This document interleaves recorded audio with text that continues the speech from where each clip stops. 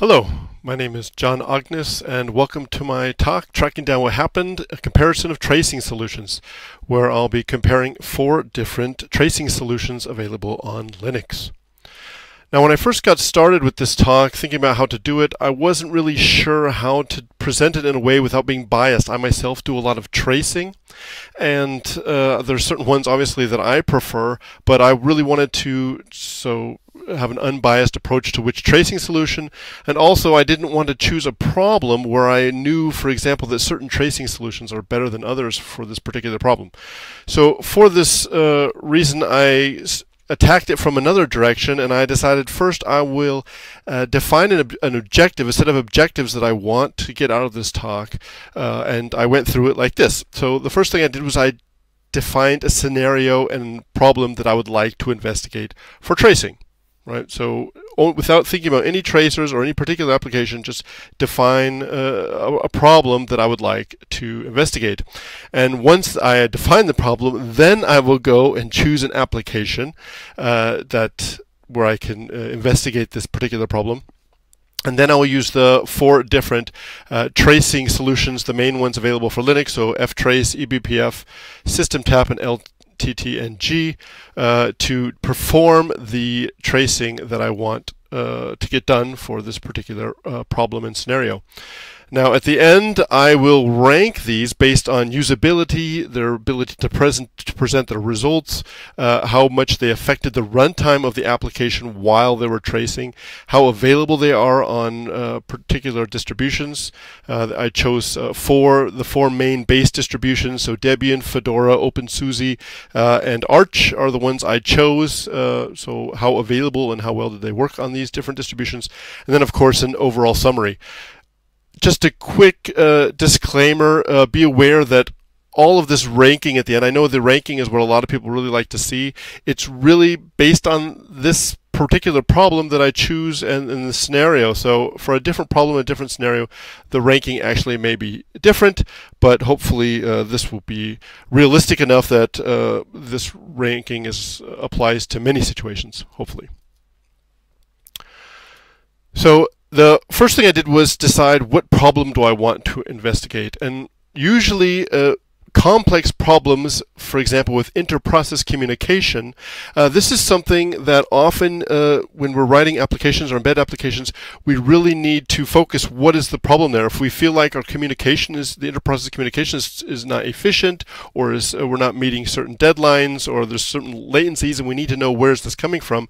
Obviously, there's lots of great profiling tools out there, but the problem with profiling tools is it's really hard to really understand what's happening during the inter-process communication. Yeah, like for example, if I want to know what was my maximum latency, or is this maximum latency normal, or is it happen all the time? Is this just a normal if I were to create a histogram of latencies, is this a huge outlier, or does it fall within these norms?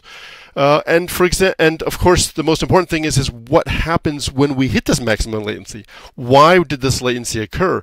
And if we're using profiling tools, usually you can get some information. Okay, we know there was a lot of page faults there, or we know that there was a lot of CPU cycles. The CPU was busy.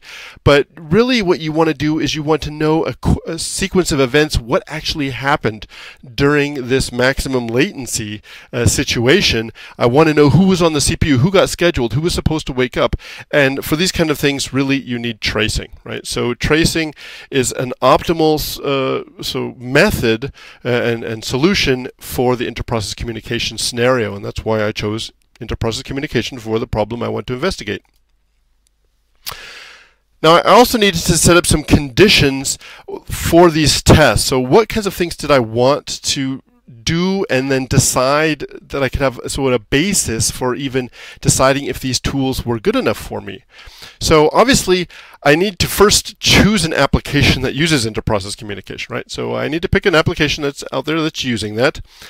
And what I decided is I want to measure every single inter-process communication that this application performs, right? So if it sends thousands of intercommunication data back and forth, I want to really have the latency of every single one of these, the time from send to receive on every single one of these measured. And I want it's not to be sampled or things like this. I really wanted to measure them all. That was important for me.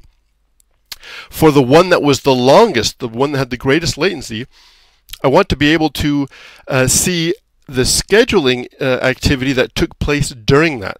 Okay, so we're running the application, it's doing inter-process communication, and one of these is the longest of them all, and I want to know everything that was being scheduled during that time. And then the last criterion is that I didn't want to have to modify the application. Yeah, so I'm going to choose an application that already exists, and I want to just use that application. I don't want to have to like write code or things like this. I just want to use this application as it is. Right. So these were the conditions that I set up for the when I do these tracing tests. Now the application I chose, I had never done this before. I'm a real-time developer, and there's a tool called Hackbench that we use to generate a lot of scheduling loads on the CPU. And so Hackbench is a great tool just to blast the scheduler and just make sure that everything's being scheduled correctly. Now the way that Hackbench works is it uses a lot of inter-process communication. And so I thought, well, actually, this would be a nice application for my tracing tests if I use the inter-process communication that's happening within Hackbench as the inter-process communication that I want to investigate.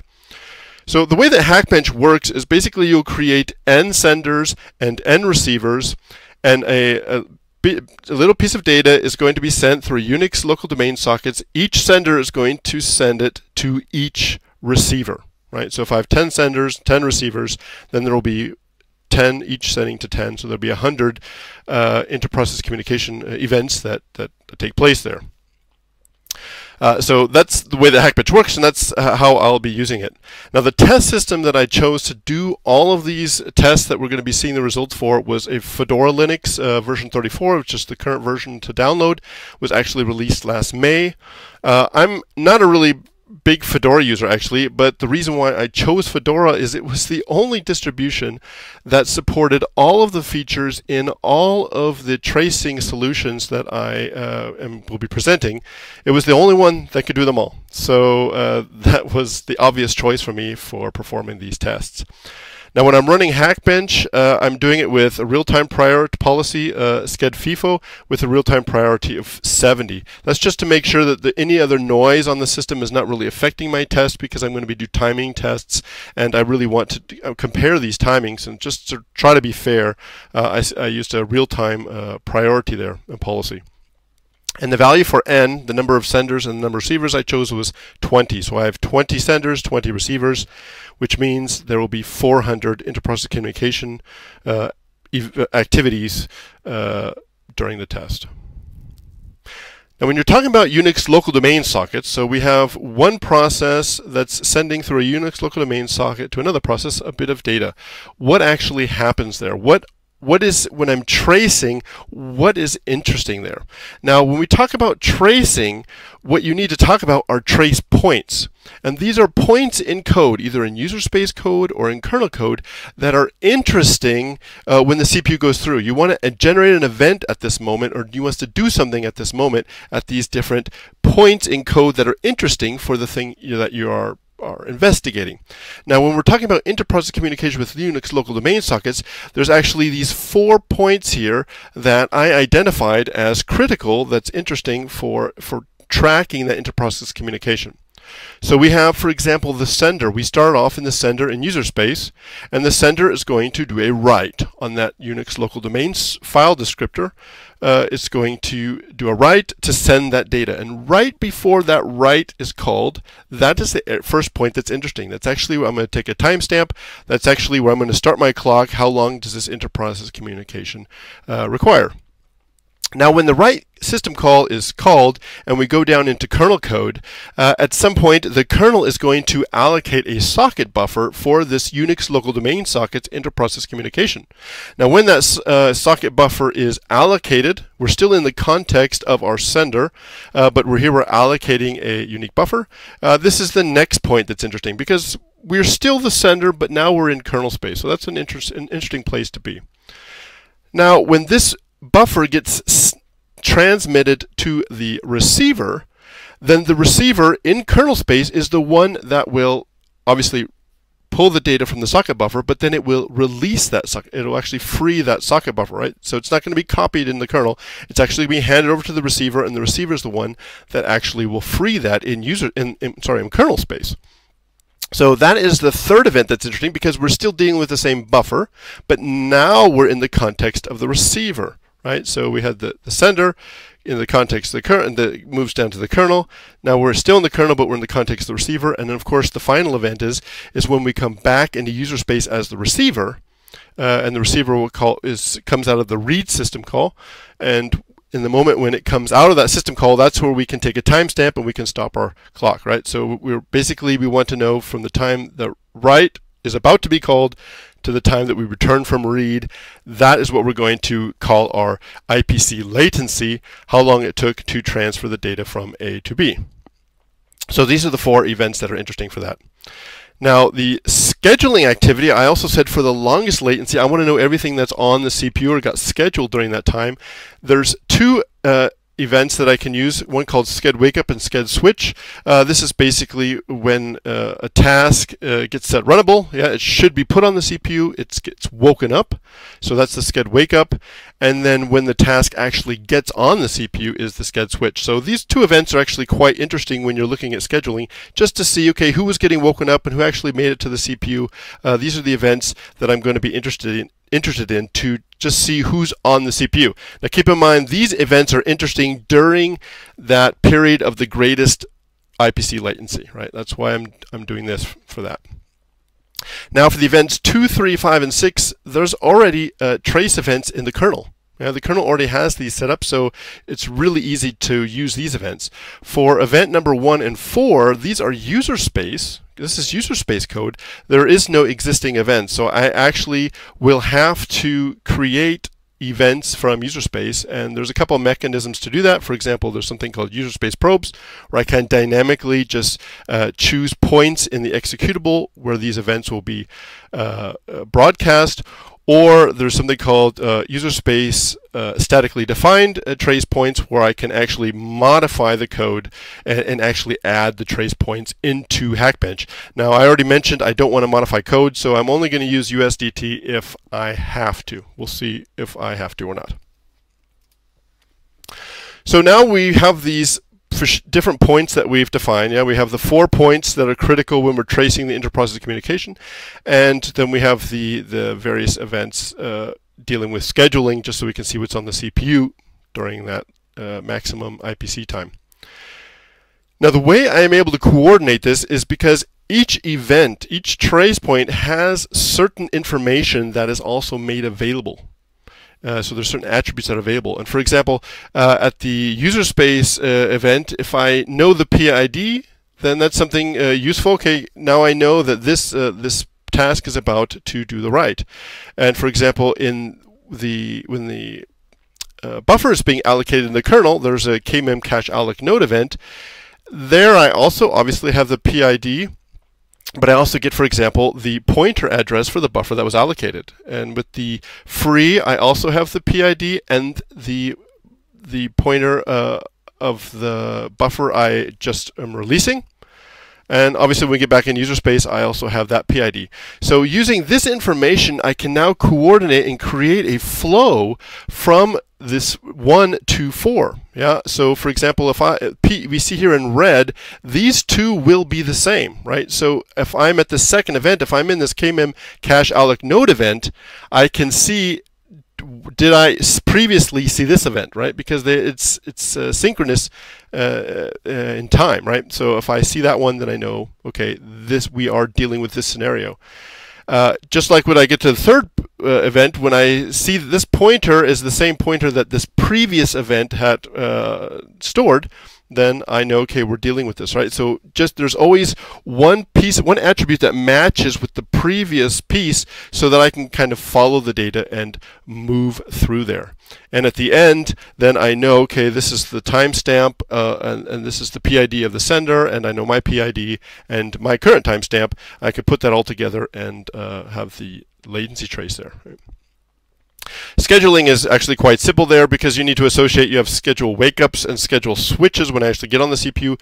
How do I know which switch goes to which wake-up? That's, you can see there because the wake-up is on a certain task, there's a certain PID, and with schedule switch, I see which one is now getting on there, right? So measuring the distance between these two is also the effective latency between waking up a process and it being scheduled. Okay, so with this information now, this is everything that I need now to begin choosing tracing. So I haven't talked about any tracing methods yet, but now I have, these are actual trace points in the kernel that are available. I can create these user space, and if they're through uprobes or through USDT, I can create these user space trace points, and then I can use these trace points with this exact information, and now I can perform my tracing. So now it's just a question of which tracing tool should I use. So let's begin with ftrace.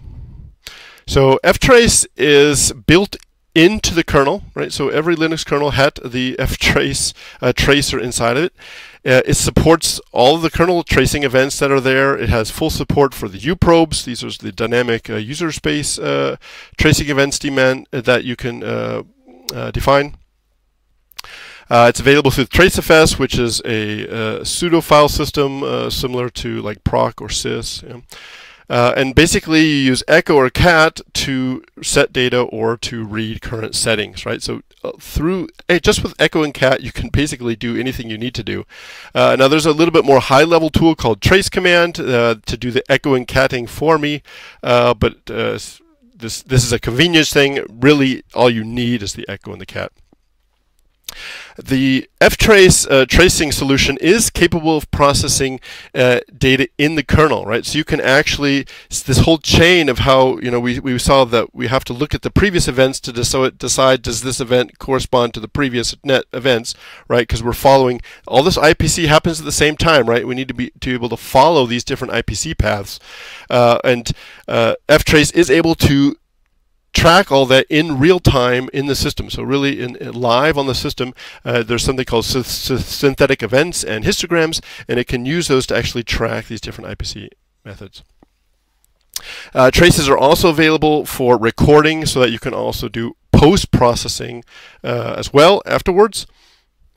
And there's a graphical tool called Kernel Shark that allows you to view these recorded traces graphically, which sometimes can be really helpful if you have some sort of complicated contention system situation or something like this, right? So that's also there, Kernel Shark. Here is a sample of the ftrace commands. Here you see I'm just doing everything with echo. There's no fancy tool that I need, and I'm just in syskernel debug tracing. That's usually where TraceFS is mounted, and you could see here is where I'm setting these up. Now I have here, these are comments. I'm not going to go through this right now. We don't have enough time, but this is just kind of showing you how I'm setting up the various synthetic events so that I can track each of these points in this flow, right? So initially I'm interested in the timestamps before write, and then I want to know the timestamp and the PID of the sender when we are allocating that buffer. When we're freeing the buffer, this information just keeps being passed on to the next, and then finally at the end I have the sender PID, the sender timestamp, the receiver PID, and the receiver timestamp, right? So this is just collecting all that data through these 4 different steps by creating several synthetic events here, and then I can later take a look at the data that it collected. And here you're saying what that looks like, right? So after I've run Hackbench now, then I just have to look at, here again I'm just using cat, I can look at this histogram file in the synthetic event IPC end. That was my final synthetic event where everything is there. And here's basically what it looks like. It's automatically, not automatically, it's I have it set to sort on these latencies, the diff from the send to the receive. So I can really easily see the different latencies that are available or that were caused during this inter-process communication. We see that there was exactly 400 of them. So it's a running system, and I start Hackbench, and then I have the 400 events at the end sorted on latency. And from here I can also see, for example, the largest latency, which was 6.2 milliseconds, was coming from the process 10022 being sent data to 9985. Actually, we're saying 9985. Is it the top? The four worst are all on 9985. This poor process got a lot of latency in the messages that were sent to it. Now, from this information, I can go back and look at the trace and, for example, to grab the actual timestamps of the worst. So this is that worst case from 1022 to 9985 are these timestamps. That's not automatically generated. It is possible with synthetic events to also create this, but it's a very simple information that I just wanted to get at the end, so I just manually parse this from the trace information. Now, sometimes what you like to see is a nice histogram, and so with a little bit of Python code, there's not a lot here. Python is really easy for things like this. I could take this data that we previously saw. It is also a histogram, but it's just a it's more like a sorted hash table, and I can actually turn that into something that is a really nice overview, because we wanted to know, is that an outlier, right? Is this really an extreme situation, or does it fit within the normal picture? And we're seeing that this maximum case sitting in this in the 6 millisecond to 6.25 millisecond bucket, we're seeing that's actually totally normal in the curve, right? This isn't some huge crazy outlier in the latency there, right? So we can see that really easily. And then here, finally, is with the Kernel Shark tool, we can take a look graphically at these traces and see what it looks like. So this is the exact same. This is all done with one run with Hackbench. And again, these are the same. We can't really see on the slides there. Everything's too small, but this is the same PID. So here's the receiver PID. And it shows it graphically, so we can see the CPUs are pretty loaded up the whole time with different, and if I was actually in the tool, I could see that these are actually all different Hackbench processes running. Just for fun, I added some more tasks there, because you can look at individual tasks. So this is, for example, an RCU task, and we see several K workers there.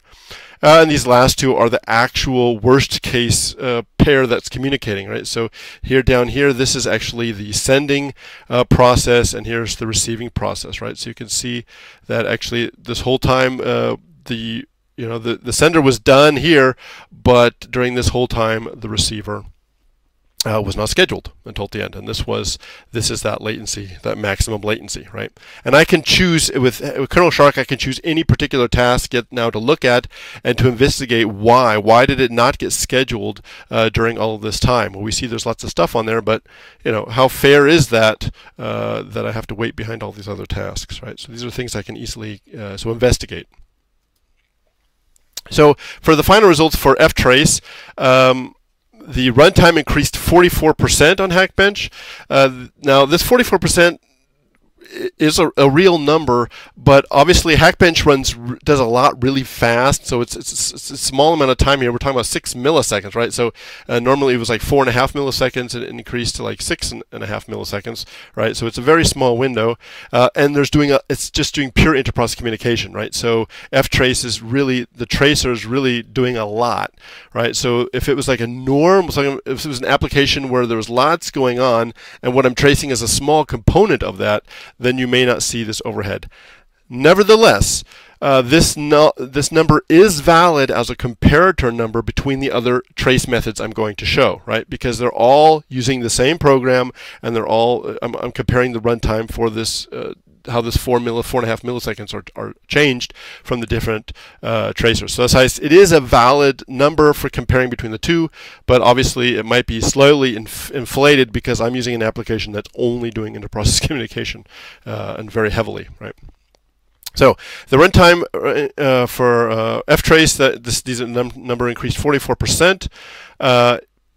positive thing has in-kernel processing, right? So at the end, I run hackbench, and then I just cat this file, and boom, I can see automatically immediately what my worst latency was. I have the graphical viewing with Kernel Shark, which is very comfortable to really in details look at what's going on there.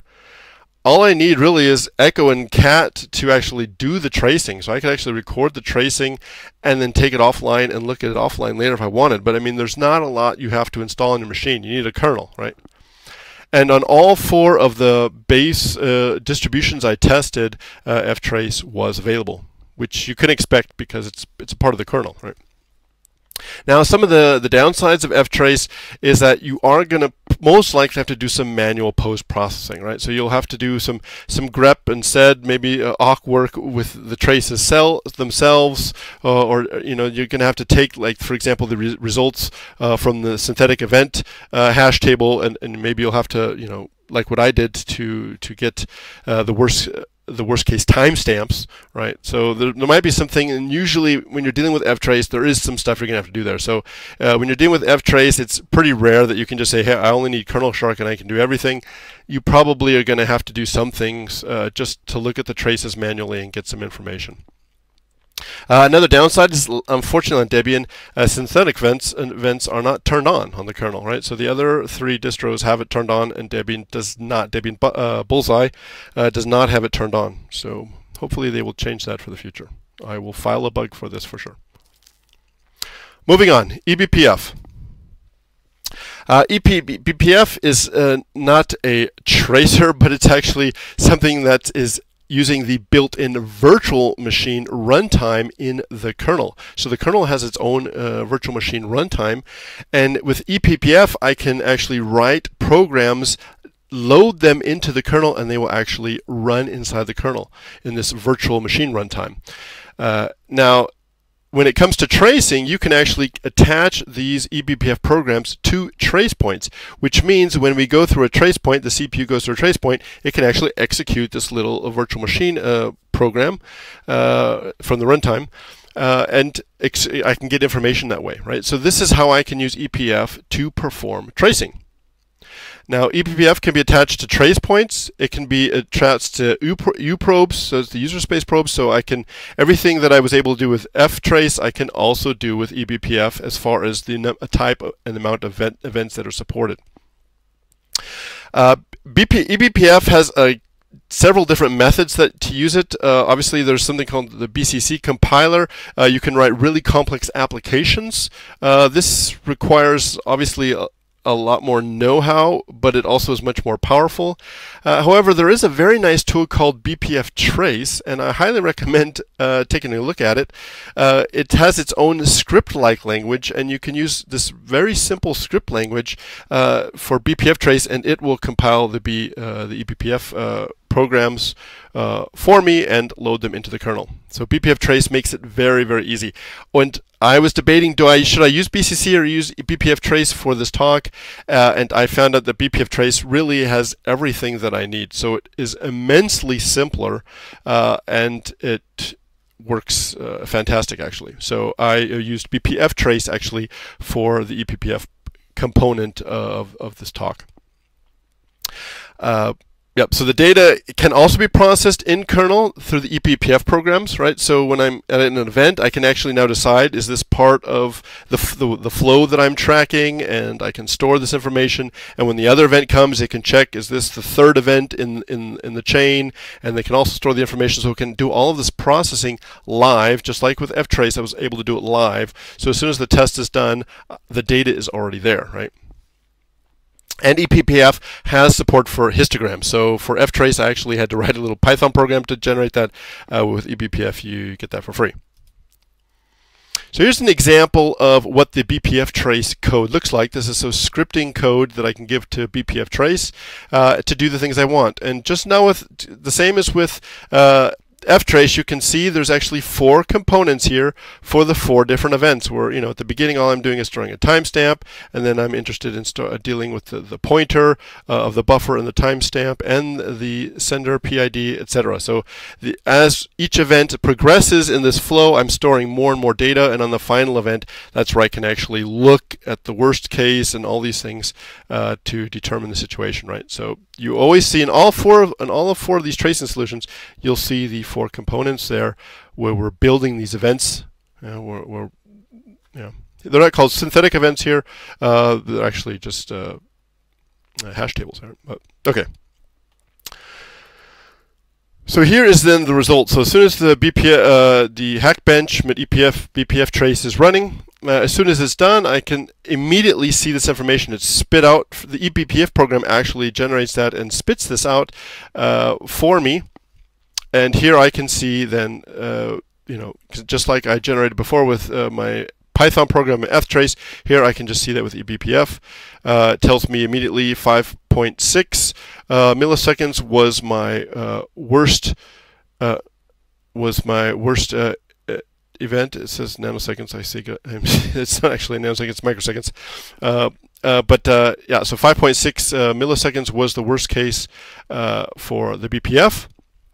And it tells me that the worst situation was from PID 17557 to 17520. Right? So it's giving me that information. Now with eBPF, I also generated all of the schedule switching information, so I can also take a look at that, and it will show me all of the different schedule and switches and things like this, so that I can identify what was the scheduling in between the worst situation, as at the beginning and the end of the worst IPC communication, right? So it's not graphical, it's all there, and it's not sorted. So with BPF trace, it's not possible to sort the hash table entries, it's very simple to just say, hey, I want to just sort based on the second column here. So it's not a big issue. And if I was using BCC, I could actually sort on the hash table entries. But with BPF trace, that's not possible. So I had to do a little bit of work just to get in this form, but that's not much, right? So it was very easily. And I can also see, now it's not graphic, but I can still see everything that's happening there, right? So, this makes it a little bit more complicated, because now I have to manage, okay, here's some wake-ups happening and switch, which wake-ups happening to which switch. I can't see this here. On Kernel Shark, it was graphically displayed there, right? So you could really easily see when these different things are happening. So a summary, eBPF was the fastest. I only had a 31% increase in runtime. It was faster than ftrace. It has the in-kernel processing, so as soon as it's over, I have the results immediately. The histogram is automatically generated for me, and all of the 4 base distributions that I tested have support for eBPF.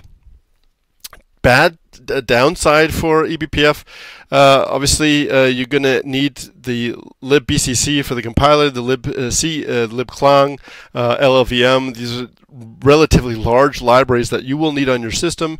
For a desktop or a server, that's not a problem. For an embedded device, it might be too heavy. Depends on what you need.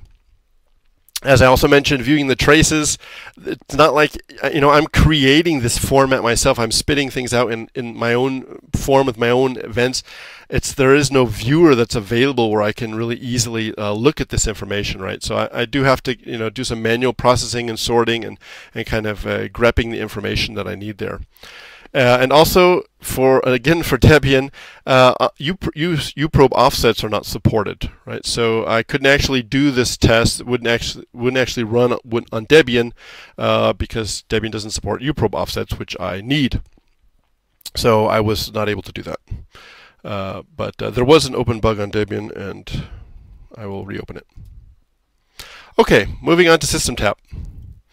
SystemTap feels a lot like eBPF, but the way it works is conceptually totally different. So with SystemTap, actually you will also write a script similar with BPF trace. You'll write a script, but this script will actually be converted into C code and compiled as a kernel module and loaded into the kernel that way. So you're actually running as a native kernel module and not in a virtual runtime as it is with eBPF. System tap also supports all of the trace events, right? So I can write a script, it's compiled in a kernel module, and that's going to attach some code to the various trace events. It also supports uprobes, however, only based on code line numbers. So I can't actually, for example, choose an actual offset in the text segment. So I can actually choose an offset in the executable where I want my uprobe to be inserted. I have to actually choose a line of code, and that'll usually translate to that which you want. But that's not always the case, right? Because a line of code could do many things. Right? So you want to specify it. And if you're using optimization, it's even more difficult to translate that to what you actually want, right? So being able to use the offsets is actually quite important. Good, but for this investigation, that was good enough. It was enough to there was actually a line I could specify and says, yeah, this is where the before we call read, and this is after we before we call write, and this is after we've called read, right? So it was good enough. This tool what you use with System Tap is called STAP. And like I mentioned, there's a scripting language that's available, and you just give STAP your script, and it will compile the kernel module for you and load it. As System Tap also supports in-kernel data processing, so live processing. So just like with eBPF and with ftrace, you are able to actually do the live flow control processing so that in the moment that it's done, you can take a look, or you don't have to wait for it to be done. At any moment, you can take a look and say, what's the worst case latency? Yeah, and I can say from this PID to this PID is the worst latency I've seen so far, right? But it's doing this live, right, the whole time, so you can look at it anytime you want. And System Tap also supports outputting histograms similar to eBPF or BPF trace actually, and it supports iterating hash tables, which is something that BPF trace unfortunately does not support yet. But if you really need that, maybe take the time to learn BCC. Here's just what the script looks like in System Tap. This is extremely similar to BPF trace. Both of them are basically modeled out dtrace, so you can almost one-to-one. It's just syntax changes, but it's almost exactly the same if you were to compare setting up these 4 different modules that I'm building is like the 4 different BPF programs that we had before, right? So it's almost identically the same there. So if you know eBPF, System Tap, if you know BPF trace, System Tap is really easy to switch to, and if you know System Tap, moving to BPF trace is also quite easy. Here's what the histogram at the end looked like for System Tap. It also spits out for me the worst latency that I saw and the IPC, the 2 PIDs that were involved in that worst latency. It also spits for me out the list of scheduling events, but since I'm able with System Tap, I'm able to iterate through this. That means I was able to automatically sort it so that it's automatically spitting out a sorted, time-sorted list, and I could do things like adding little so metadata there, so like it would spit out and say these are the lines that are dealing with the sender, here's lines dealing with the worst case receiver, right? So I could actually just iterate through this hash rate and spit this information out, and this is also done live, right? So at any time if this is a Hackbench doesn't end, it just keeps going. Anytime I could just spit this information out, and it's annotated and everything like this, right? So it's actually quite nice. This live processing is quite helpful. Again, we have no graphical tool, right? So I will have to later figure out what all this stuff in the middle actually means, or who belongs to what. But the information is there, right? System Tap, the advantages, obviously you have the in-kernel processing, which is really nice to have, right? Because many times you can't just have your system run and stop and now we're done, right? Like it's just running and you just want to go in there and now we start grabbing the information and live viewing that information. That's in-kernel processing is really nice for that. You have the histograms that can be easily generated, and the sorted hash table viewing, which is really automatic, right? So things just come out automatically from the kernel in the format you want to have them. System tap has things called tap sets. These are basically script functions that have already been written for me. So there's a lot of really nice functions I can use to make my scripting really easier. You know, if I just want to grab a stack trace, or I want to find what is my schedule state or something like this. There's a whole bunch of tap sets that are available, and I just basically call a function and I get this maybe complex information. There's some things that are like network specific and things like this. So that makes it really nice for writing more complex scripts. Available on Fedora, Debian, and Arch. Unfortunately, on OpenSUSE, I really tried to get it to work, but OpenSUSE was just complaining about it was Tumbleweed that I was using. So this is the latest greatest from OpenSUSE, but I could not get it to compile. Right, so it was complaining about missing headers. I looked at it with strace, and it was finding the headers. So I'm not sure why the stap compiler was complaining that it couldn't find them. But sorry, couldn't get it working on OpenSUSE, so OpenSUSE is not in that list. Here, the runtime increased 84%, which I actually put in the cons section, because this is almost double what the other tracing methods had, right? So this is definitive slower. Maybe, I don't know if it's because the type of scripts I was writing are particularly inefficient, or what the deal is there.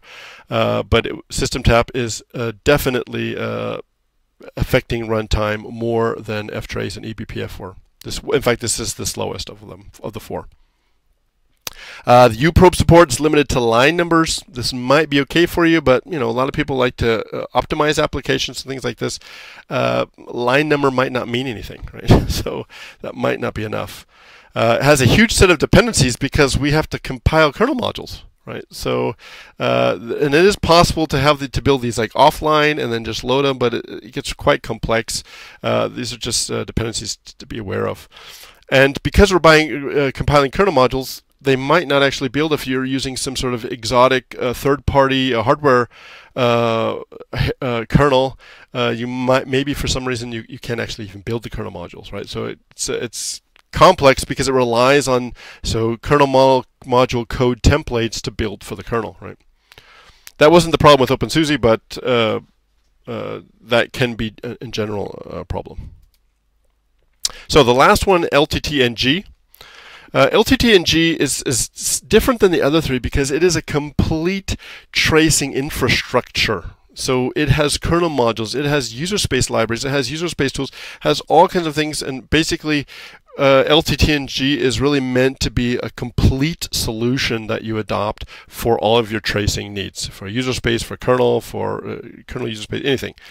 So it's more than just like a tracing method. It's a infrastructure, really.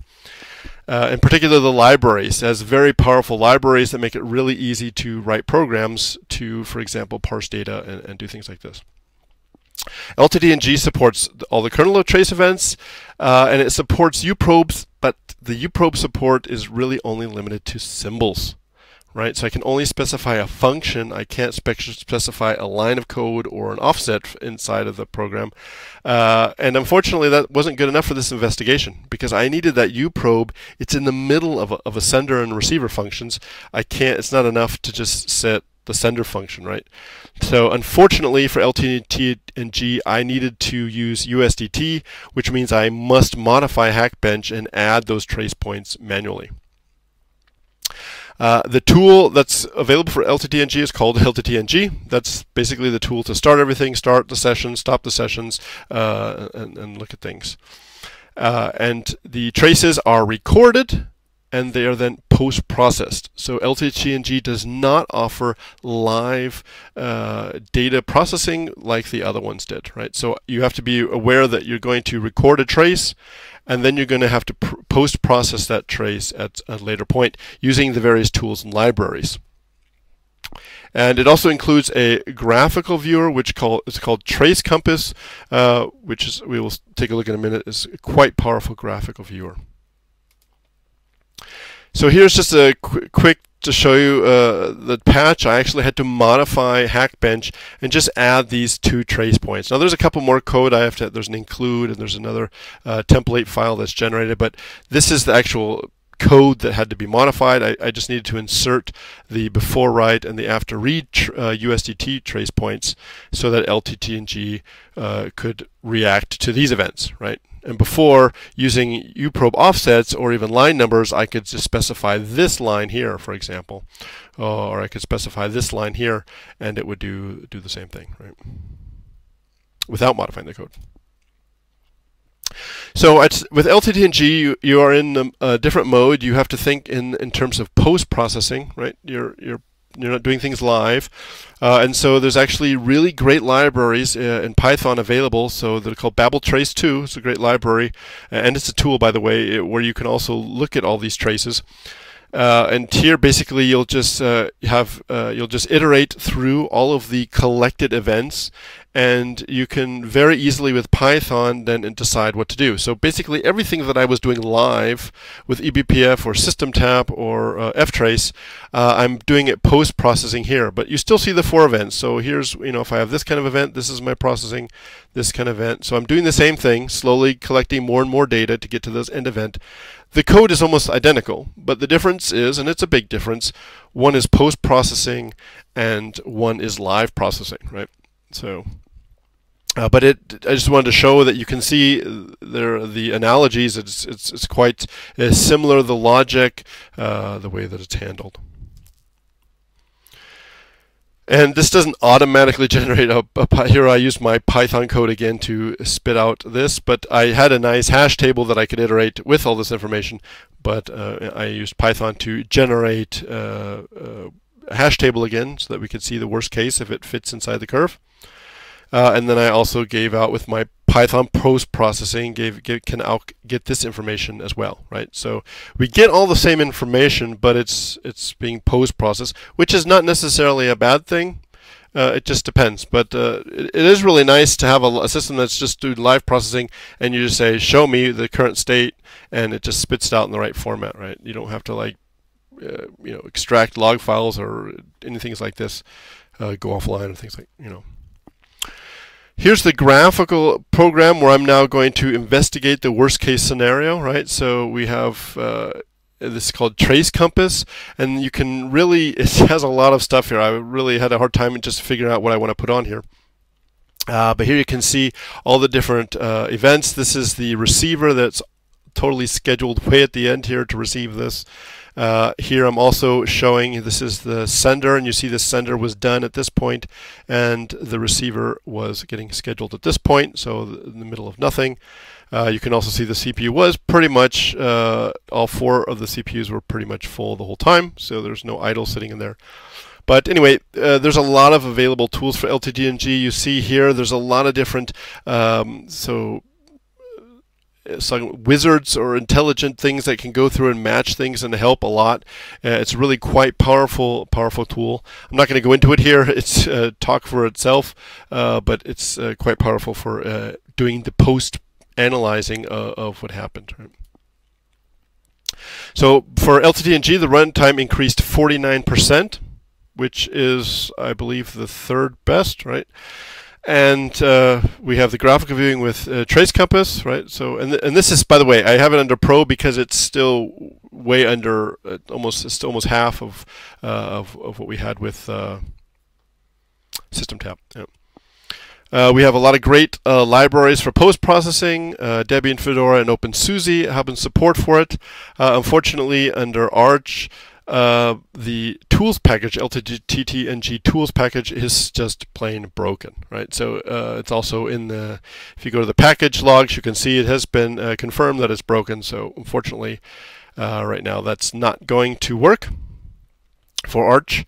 Other things that are a problem, maybe a small problem, the limited uprobe support, right? So we can only use symbols. In a lot of cases, that's probably not going to be enough for you.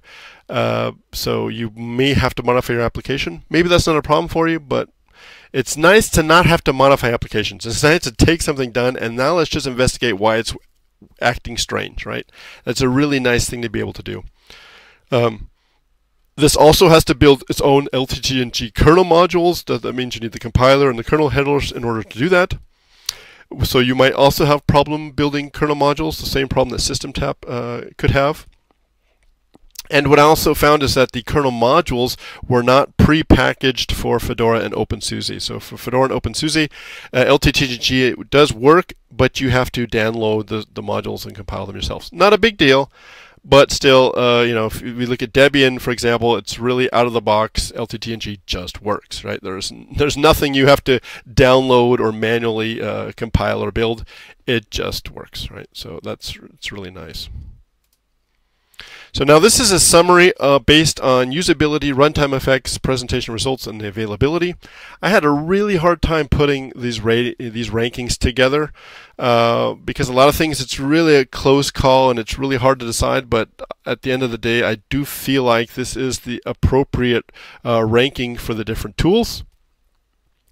This was the easiest one because it's just a number compare, right? But all the other ones, it was really difficult. I have to say, I usually don't use eBPF, but working with BPF Trace is really a pleasant experience. So that's just, if you have not used BPF Trace, I really recommend trying that out.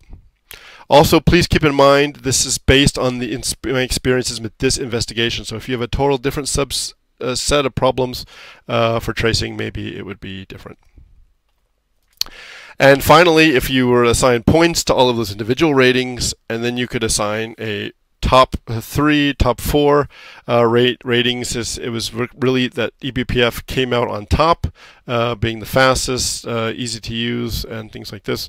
Its biggest drawback is, you know, viewing the data, really. You know, what's really missing in eBPF is if you had some sort of official format where you could send things into so that, you know, you could use, for example, a trace compass or something like this to view the eBPF traces. That would be huge a feature for eBPF, because that's really where it's lacking.